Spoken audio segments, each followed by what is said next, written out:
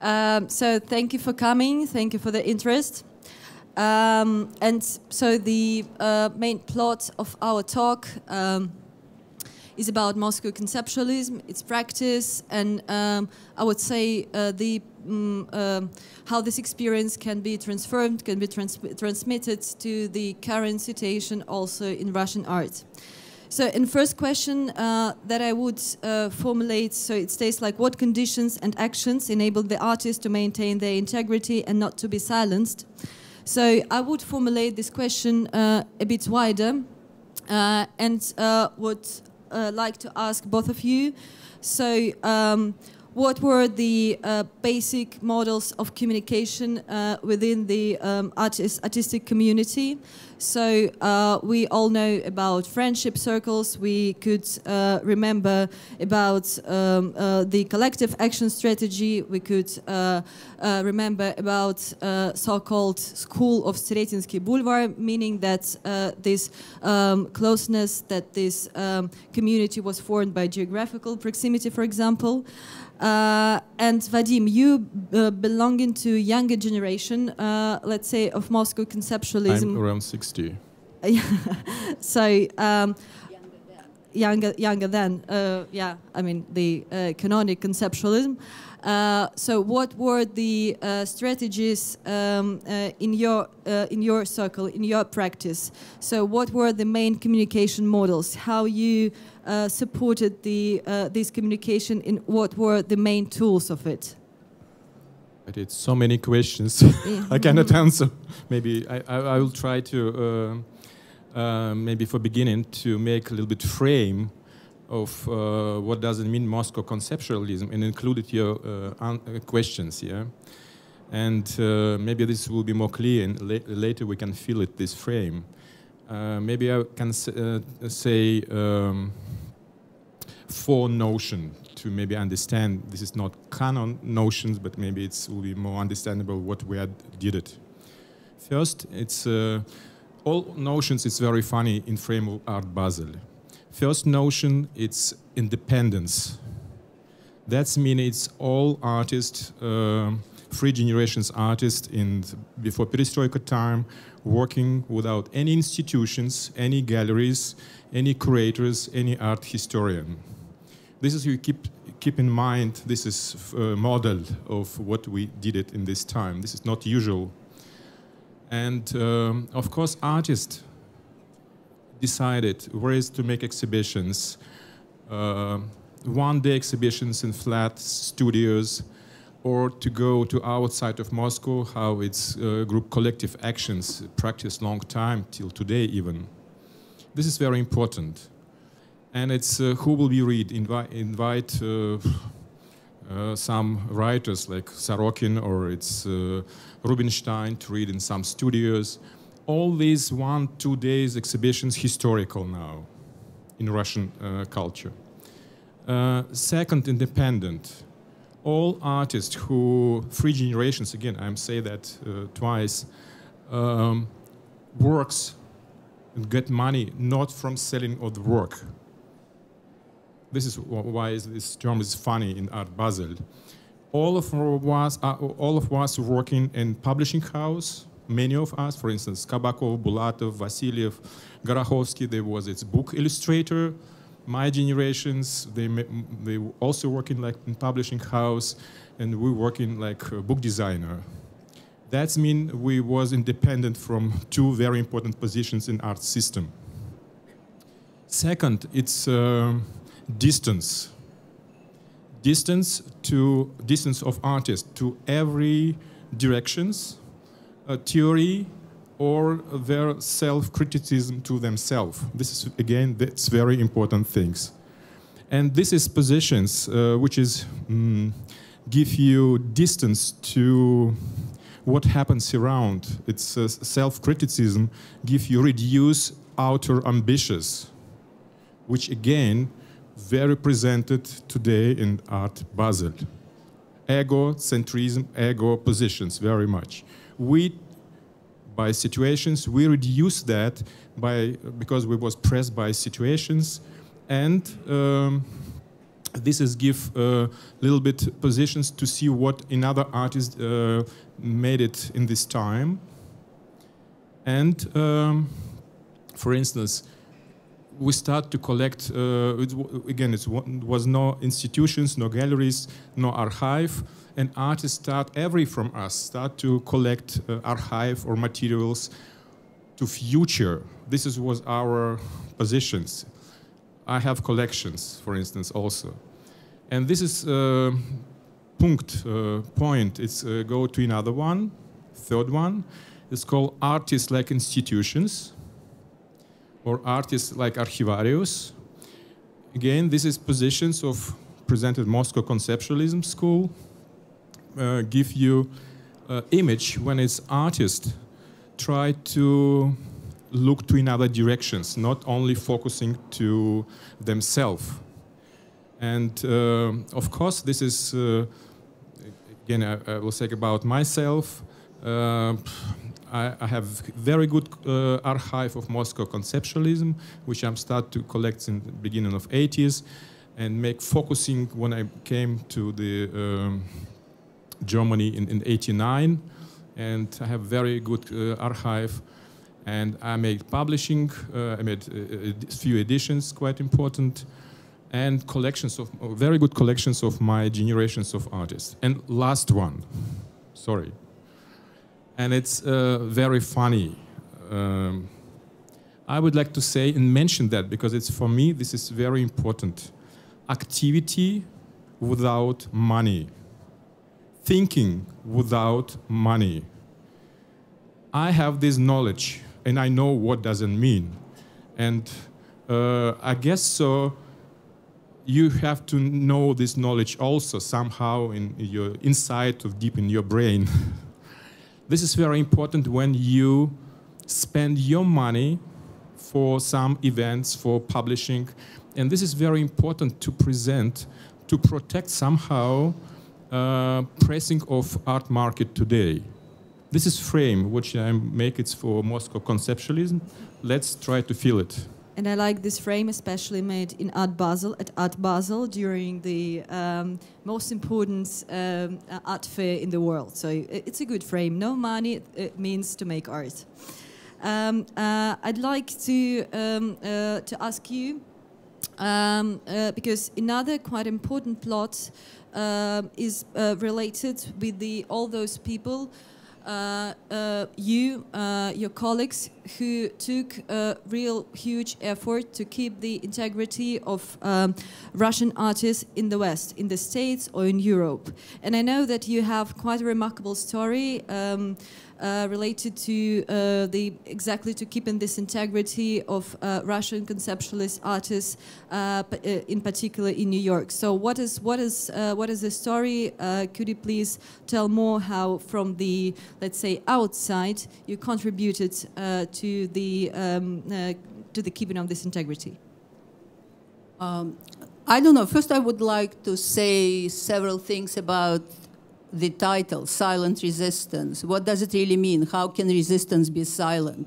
If you resist, you are not silent by definition. It can be thousands of people who can hear you, or 100 people, but it's not already being silent.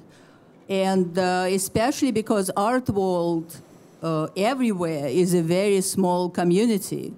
So no artist in the world is really heard by thousands and thousands of people anyway. But on the other hand, it's an interesting term because what it really means in the context of the Russian art is that it did not have any access to press or museums or galleries or any kind of system which traditionally promotes art. And that, I guess, what was silencing it on that broader level, which Western artists do not know, because most Western artists can find a way to press. Even if you are very bad, someone will write about you, especially today. So what I guess I was doing in New York, where I came in the middle of 70s, is sort of giving a voice to Russian art, trying to get it heard in museums, galleries, and in press.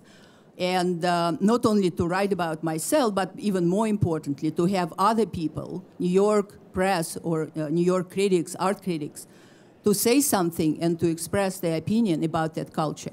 And it's very difficult to really understand what a hard job it was.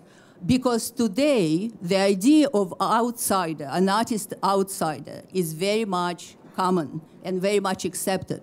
In fact, the art world, all it does is looking for outsiders today. That's not what was happening in art world of the 80s or late 70s.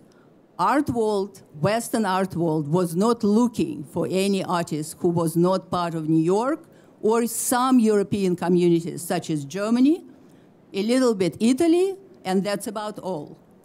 So to promote someone who was not only Russian, not only silenced, but also completely there was no communication between the countries, let's say between America and New York, and Russia, it was almost impossible job. So I think, first of all, I want to thank all Russian artists, not all, Moscow Conceptualists, because some artists could not be really voiced because they were just too provincial for New York art world. But Moscow Conceptualism and the movements like Soc-art or Opt-art, of which Vadim is very much a member, had a great chance to be really heard in New York art world, which was very tough, as I said, and very difficult to penetrate.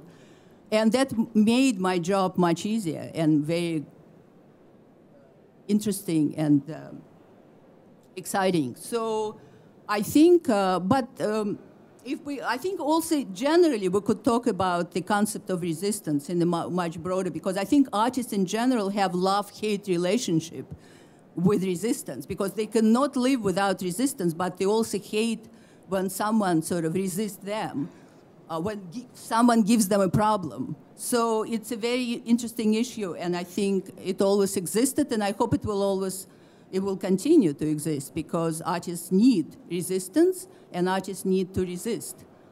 So I guess for now.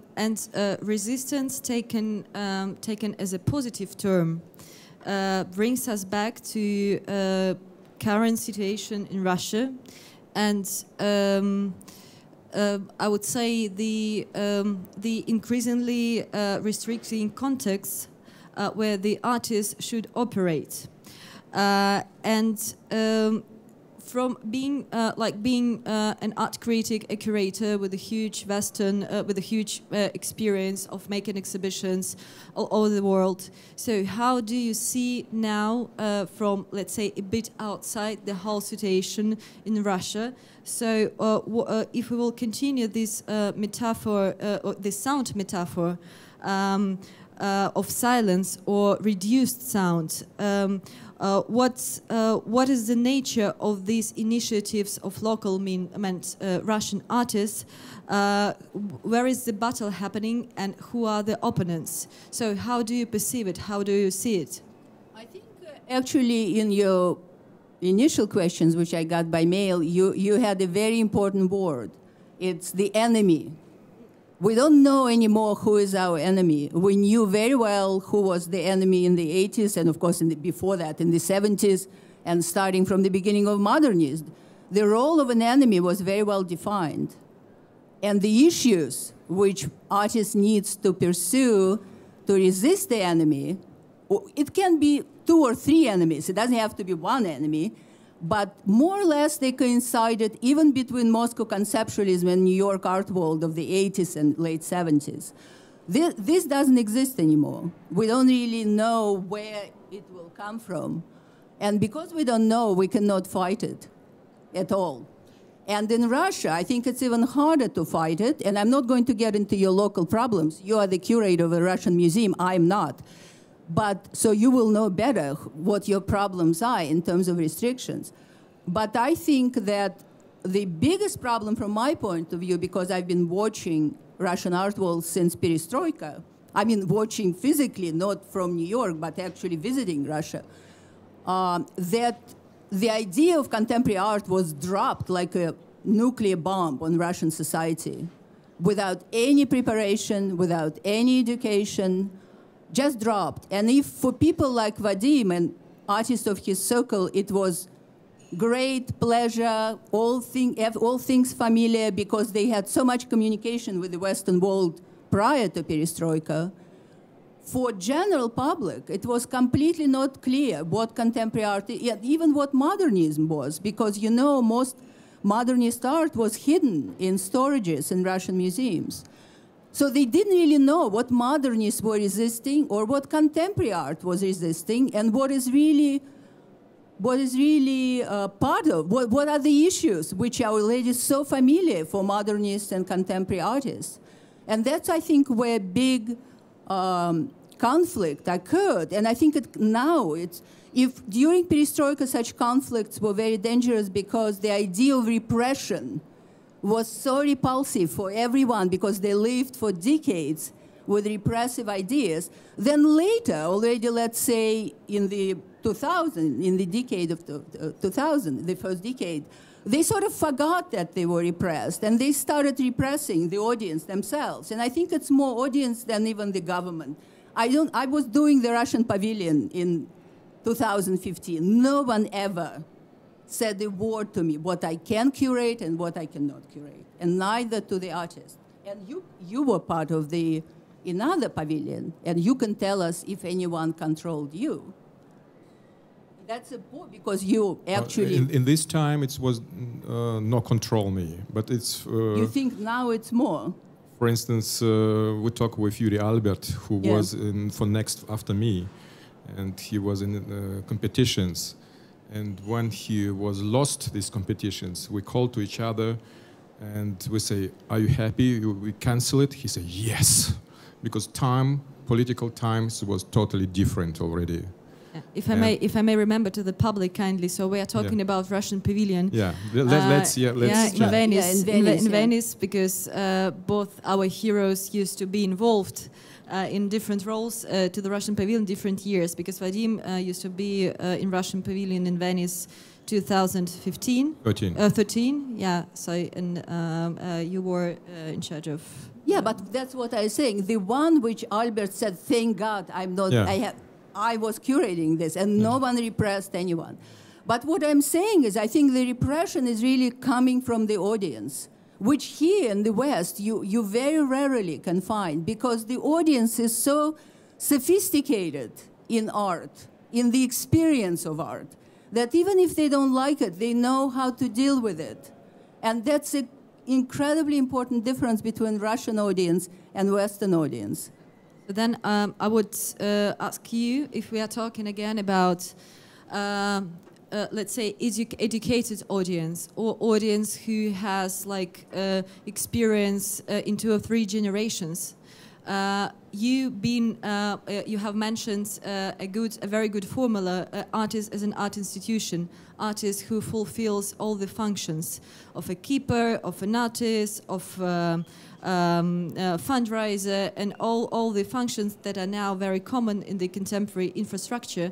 So in terms of education of the public, what artists as institution could do, how he could contribute to the education of the public, because I think this is the real problem and the essence of the impossibility of love of contemporary art so far in Russia, for example. But this is more questions to you, because it's no, you it's from to you Garage, and now, you have education's program. You buy archives. Exactly. I think your organization. So I should announce again that recently Garage has bought that's mean I took Vadim's all my archive. So you are not institution anymore. No, I did it that, but I took all my materials to the West. Yeah. And I'm creating Berlin, my archive. I have all my archive and everything's in Moscow, in Berlin. And that's mean I be jumping from Moscow. I feel it's enough what I did it in around 35 years, yeah, for Moscow, for Russian culture. And now I would like to feel I can be out. I cannot more involve in that. You take these positions. But also, you know, that's a typical, like, unofficial, tradition, arrogant artist. Yeah, because they never had that experience. The public was absolutely away from, they didn't No, aim I am not agree, because it's again, it's before Perestroika. It was excellent people around who watch what we did it. This is what it's, we know. Yeah, but 20 people. Yeah, 20 or it's, 100. but you know, it's, I remember, for instance, first exhibitions after Perestroika. Of course, before I'm, for instance, in private apartment exhibitions, I'm collect some, ask people to write something. It was very nice, funny answer about. But later, Club Avangardisten, for instance, I ask again people to describe. And first time, our small group touching with reality. And this was so boring text, you know. And yeah. of course, during 27 years after, or 30 years after Perestroika, of course, in Moscow, people educated quite good. But if you go wider, it's nothing. Still, it's questions about Malevich Square. It's art or not? Yeah, it's incredible. It's not possible. Not possible. It's still, you know? Konchalovsky, the famous filmmaker, who asks the question. No, it's not even the general public. That's the issue. Yeah.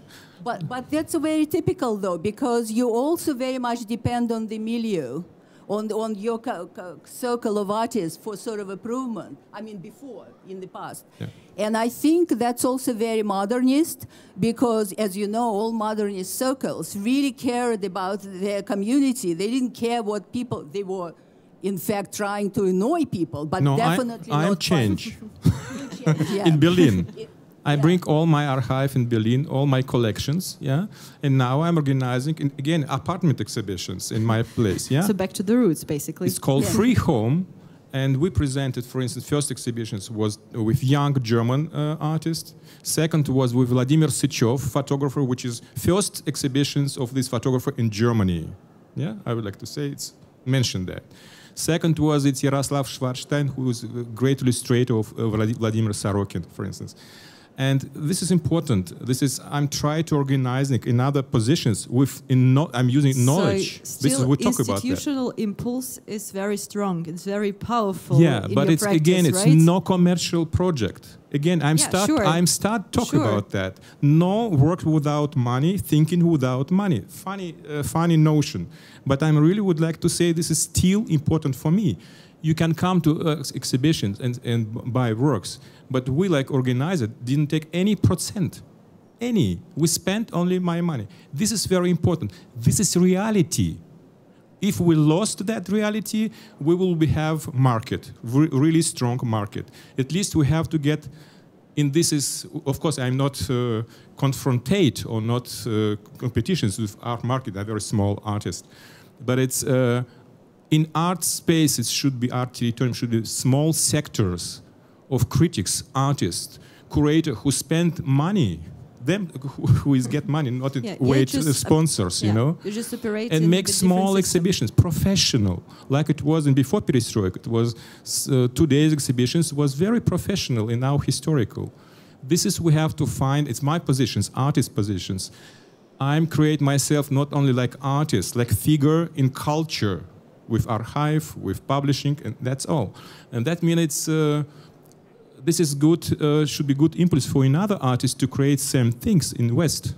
There are, definitely, who operate, let's say, in just a bit different systems, right? A bit alternated from the main processes which we see, which happen in Venice or at Basel, etc., etc. So I think we are sort of. If the public has any questions, or probably Margarita or Victor want to... Actually, another question which may be interesting is what West can learn from Moscow Conceptualism, if anything. What West can learn from I mean, partly Vadim has already partially answered this question, but I think more or less this experience is noted, so probably you have another perspective, I just want to mention, I think, because if you live through several periods in contemporary art, let's say as I lived since the 70s, you understand that you really cannot learn anything from any other period, because art's so much dependent on what you feel about contemporaneity and whom you like, whom you don't like, whom you resist, like Vadim is saying, then before he resisted these people, now he resists money. So that's very important. That's what he feels is important now. And you can't, even his children already will not feel the same way about what they have to do, let's say if they're artists.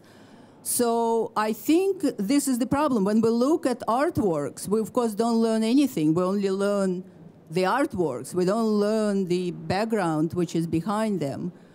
And as an art historian, I always try to recreate that background, of course. And I always feel I'm doing the right thing because I always find the right document which I imagine to find beforehand. And when I find it, I always think, oh, I was thinking the right way, otherwise the document wouldn't exist.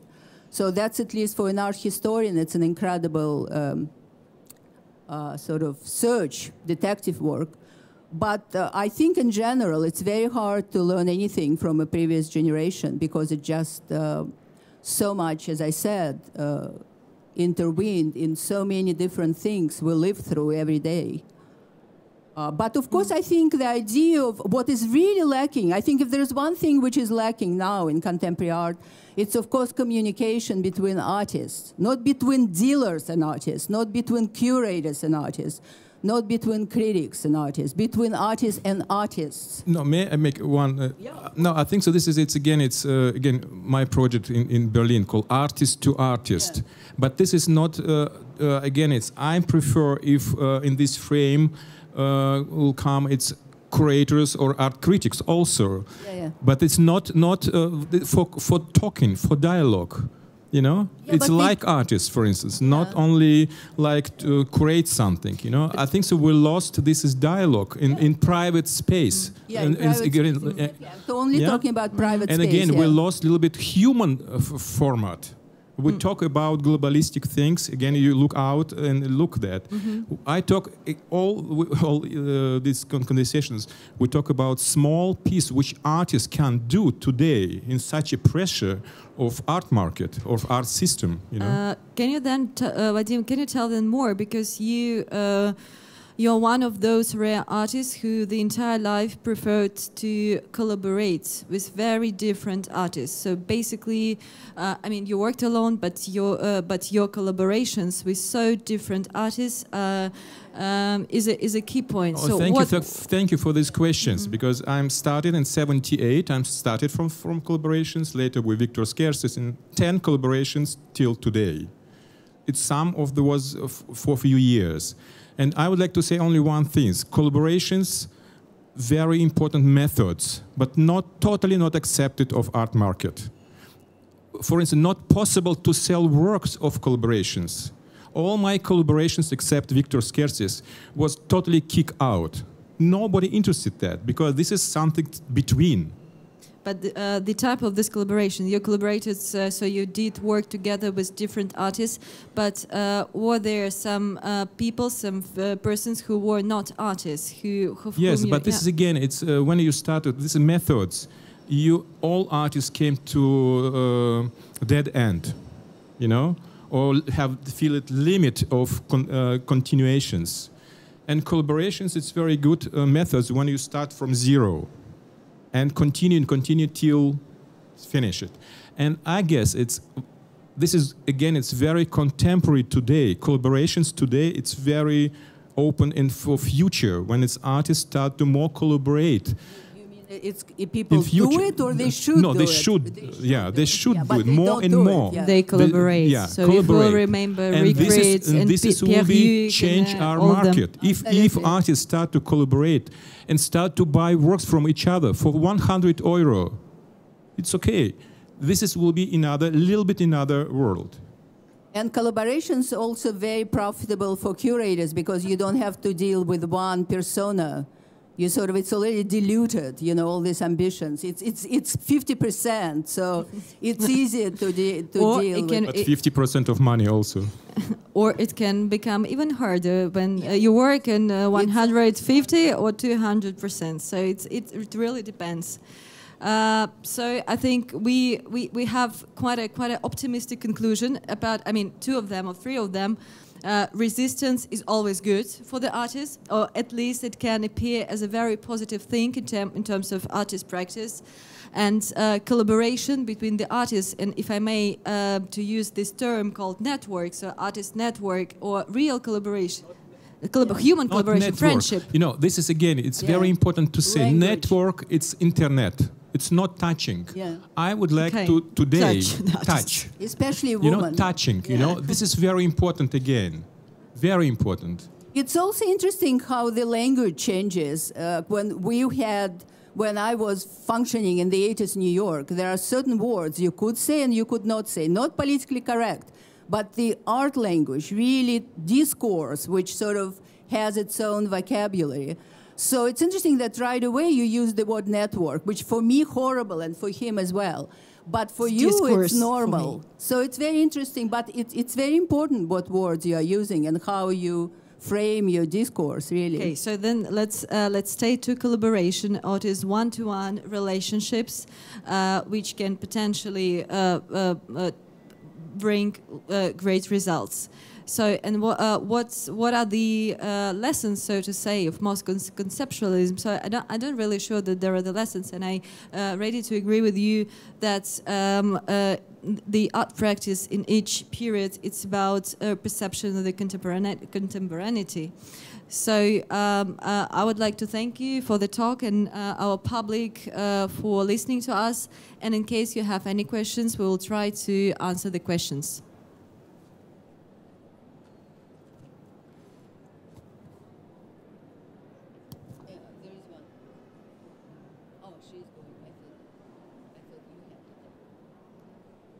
So I know you were talking about how you think artists should improve communication with one another. How do you think artists nowadays can get around doing that? Oh my God. Let's talk. You artist? No. No, again, it's artist. I have to start from zero. A little bit complicated to answer. But again, it's my knowledge when I was very young, 19 years old, in end of 70s. And when I was 20, I started to collect works of my friends. Nobody interested in that in this time. Now I have very good collections of my generations of artists. I have to collect papers, which is like was in garbage. This is artists should be reduce your ego, yeah, or in good way, and try to look around. This is first point to young artists. I guess so. And continue. That this is, I'm not recommended my way because archive really kill me. And this is its take from beginning of 80 till 2014. For instance, I'm filmed 220 Russian exhibitions on the West. Myself, nobody asked me. And I have in other materials, you know. This is my initiative, and I'm so tired to continue that. But this is what its artists understand my activity in many artists from all 3 generations. An institution really understood your activity. Why now? So your video archive is at garage. Only part. Only part. Sorry. But I think in a very simple answer to this, how do you do it, is the, I mean, you cannot do it, forget it. You won't be able to, because no one drops the papers, no one picks it up anymore. People know what to keep in and know how to sell it. So there is no naivete about how art functions anymore. So that's how it allowed to do it to him. He was very naive and very, very young. But I think what is important is to explain why collaboration was so possible in Russia of that period. Because all people did, they were talking, they were discussing. People don't do it anymore. They do it like this to show themselves and to show how important they are, we are, or they are. But they don't do it for the pleasure of it. So I'm sure he started also his collaboration with conversation, like Comer and Malamud. They started their collaboration with conversation. They used to say, we're not artists, we are conversationalists. and ended up with the conversation. No, with fight, not with the conversation. With a fight between wives, not them. So what is interesting, if you don't have a desire to converse, if you only have a desire to meet a dealer or a curator, you cannot collaborate. It's impossible.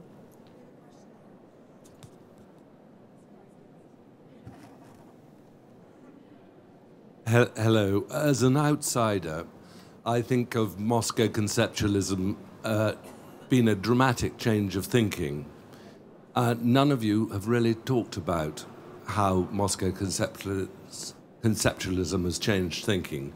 Could each of you give a little brief way how you think the whole thing changed our way of thinking? Whose way of thinking? Whose?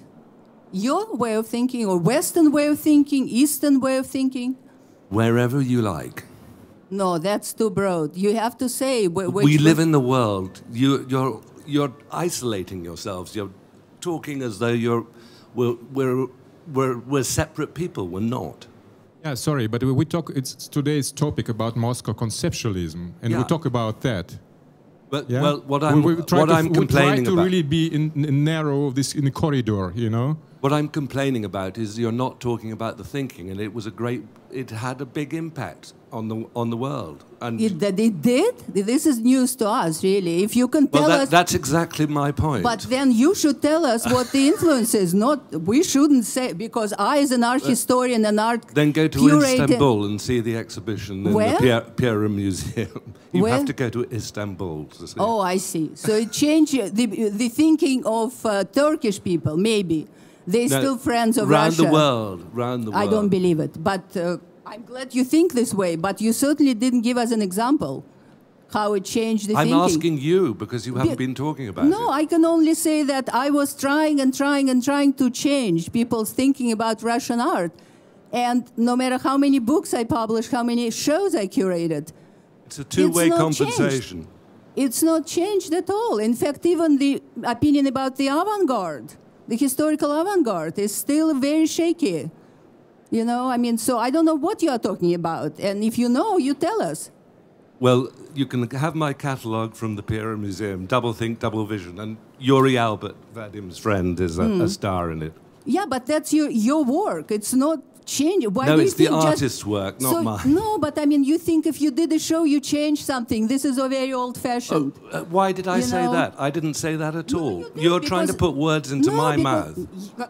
I'm sorry, you've had your chance and you don't want to talk about the thinking. I don't want to. That's all I've been doing all my life. Listen. Well, that's what you think, but you said it didn't have an effect on people, so you can't have been doing it well enough. Because I'm realistic. Nothing has an effect on anything. So I'm just realistic, that's all. No, it's, you know, it's... I think so, we are out of limit, I think so. I don't think Of our discussions, I think so. Because the provocation is that we really didn't talk about the core of Moscow Conceptualism. First of all, it's completely impossible because it's just too complicated. But secondly, you should read. We will be very happy to listen to you telling us what the impact is, but you don't tell us why it's no Russian gallery in Art Basel. Exactly. Please tell us, explain. I can explain you, but can you explain that? No, I mean... No. This is its problem, you know? This is no one gallery in Art Basel.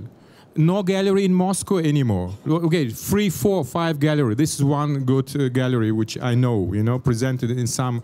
This is its.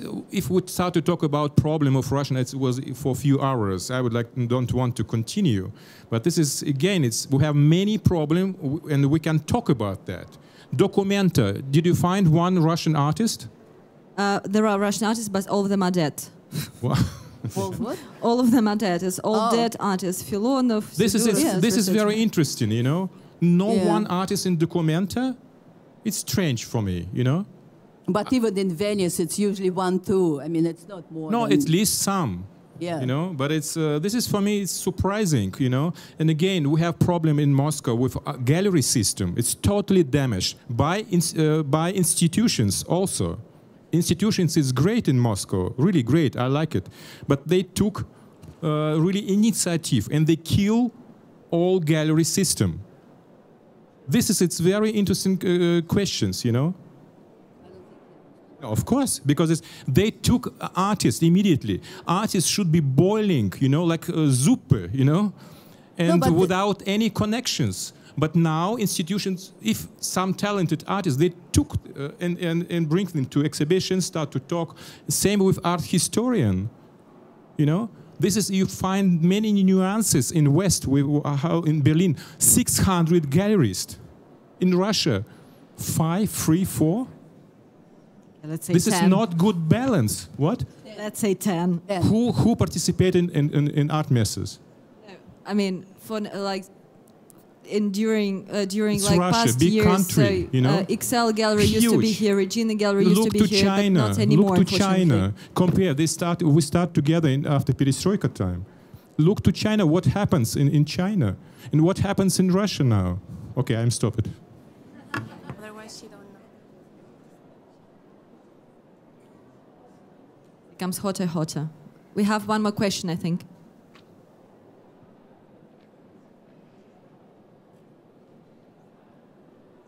Okay, so I will ask a question about Russia decline as you have described. I hope you will not jump on me like on other person. Talking about the silent resistance, the question is about the connection to the political situation in Russia, because as you are describing art scene and thinking about Russia and the decline of the statehood, decline of the country, and the increase of limits of the civil liberties and the decrease of the free institutions in Russia. Russia, though over the few hundred years produced a great culture in different areas, a question is about speculation a little bit about the future. How do you see the future under those circumstances for art? No, I think so. This is very big questions. Really, I feel we need more time to really talk about that. Sorry. And I think it's a universal question. I don't see future in any art, not only in Russian. So you're very optimist, however.